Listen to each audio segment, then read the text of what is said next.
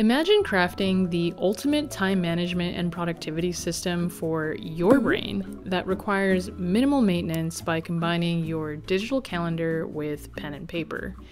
After months of trial and error, I have found the perfect digital and analog balance that keeps me 1,000 times more organized and stress-free. So I'm going to show you the exact formula that I use to make calendars and journals work together, a simple system that puts your self-care first without sacrificing productivity, and then the planning secret that helps you say no to what drains you and yes to what really matters.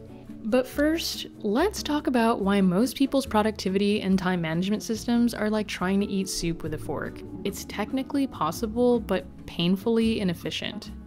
So, when it comes to combining digital and analog tools, 99% of people mess this up so badly it actually creates more chaos than it solves.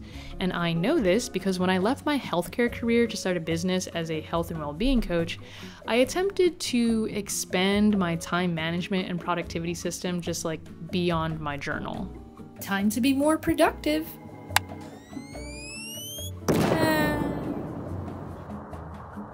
And clearly it didn't work out. This made me realize that it wasn't the tools that were failing me, and it certainly wasn't my journal. The real problem was that I was trying to use calendars the same way that I saw everyone else doing it. I basically had no constraints on how to use it, and I was simply just like adding on whatever was happening in life. Even after having some success of being introduced to the ideal calendar and time blocking, I felt like I truly didn't understand the purpose of each until I learned this. So your calendar has the primary function of telling you when things are going to happen, not to be confused with what should happen. So appointments, events, and deadlines. Your journal helps you sort out what should happen and why. So brain dumps, task lists, reflections, ideas, affirmations, memories, and anything else that gives you clarity. Think of your journal like a filter. Before anything hits your calendar, it goes through your journal first. And I've learned that the more intentional I am with this, the less daunting and the more exciting my calendar looks. So I'm going to show you the main way these two work together instead of against each other. But first we need to lay out the constraints, starting with the ideal calendar. So your ideal calendar should represent your energy protection plan. This is going to help you get more stuff done, but more importantly, it's going to put you first. So this first set of blocks are the most important blocks of this entire calendar. And if you have any resistance to scheduling this, you're probably going to find resistance to doing anything else in life. It might feel silly to schedule this stuff, or maybe even make you feel a little guilty, but if you're anything like me, you tend to neglect yourself if you're not reminded. So, these are your recovery blocks. If you try to cut corners on these first two blocks and this group of recovery blocks, like, don't even waste your time watching the rest of this video, because everything anchors on these blocks. Say blocks again. Start with a 7 to 8 hour sleeping block along with a wind down period for bed. And before you say something like, I don't have time for this, think about how often you might say something like, I don't have energy for this. So there's actually 2 more blocks that go here that dramatically impact your energy and improve your productivity, but it's going to make sense to add them later. This next group of blocks are your work blocks. Obviously, you're just going to time block when you're at work, but don't include any additional working time other than what your scheduled hours are. Remember, this is your ideal calendar, not what's actually happening in real life, you workaholics. So this next block often gets neglected by being overrun by work blocks, and when it morphs into the working block section, that's when we start burning the candle at both ends. But it's actually part of your recovery blocks, and it's simply your lunch blocks. Now, I know there's people out there that function perfectly fine with working lunches, but if you're not functioning perfectly fine, a working lunch is not for you. And like lunch, these next set of blocks can go either way. They can either substantially drain you or set the tone for the beginning and the end of your day. These are often overlooked pockets of times that can rejuvenate you when used intentionally. So things like morning prep, commute, all the stuff that happens between work and personal stuff. Transition blocks. So now that we've gotten clear on the ideal version of what absolutely has to happen in our day, we can move on to where the magic happens. These are blocks of time that allow you to get more stuff done and, more importantly, create boundaries around the things that matter to you the most. These are your power blocks. These are blocks that begin to connect your calendar to your journal and prevent it from being life's dustpan. The more you protect these blocks, the less you'll stress about fitting everything in, and the better you'll get at using your time for what actually matters to you. 10x blocks are the time periods where you do things that actually move you toward your goals. So like spending time on a creative project or maybe exercising. 2x blocks are essential life maintenance blocks like having to go to the DMV or doing laundry. But there's one final block that makes or breaks this whole system. This is what gives you the backbone to say no to things that violate your 10x time and your recovery time. The busier you are, the more of these blocks you're gonna need. But at the very least, you need at least just one of these a week. And this is your boundary block, aka your weekly planning block.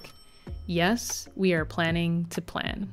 So what are we actually doing during this planning block, and how does this all connect to using a journal?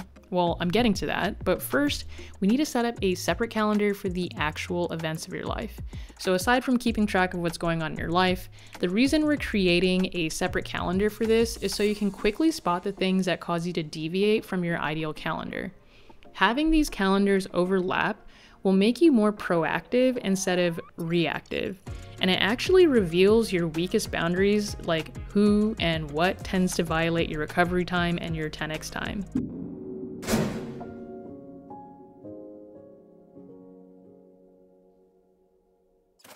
It also allows you to immediately adjust in real time rather than having to wait like a whole nother month to try a new bullet journal spread. Anyways, this is where all the meetings, appointments, social events, and deadlines go. Pretty straightforward. Also, I've made a checklist and basically a free beta mini course thing that goes into the details of everything we've covered so far, plus what we're about to cover with the journal integration thing. Okay, so now time for the task management part. This is my favorite part of the whole system because it's basically a more sophisticated digital version of my most reliable bullet journal spread of all time. In fact, it works so well that I was actually able to completely eliminate this setup from my journal to remove any duplication.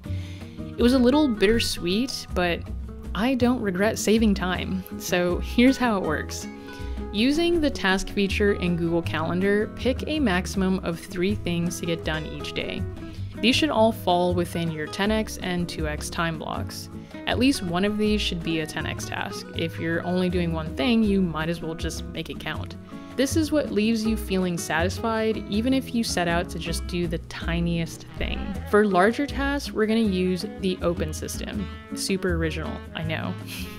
So you're gonna create a task and put open in the title, and then in the description, list all the tiny tasks that contribute to completing the project. If you can, put them in chronological order. And also, if you struggle to break down tasks into smaller ones, just use like ChatGPT to brainstorm this. Thank me later. Okay, so now that we've got our 2 calendars set up and the task management system down, let's talk about what you're actually doing during this boundary block / planning block. Using your journal, you're going to brain dump a to-do list of everything that's taking up brain space.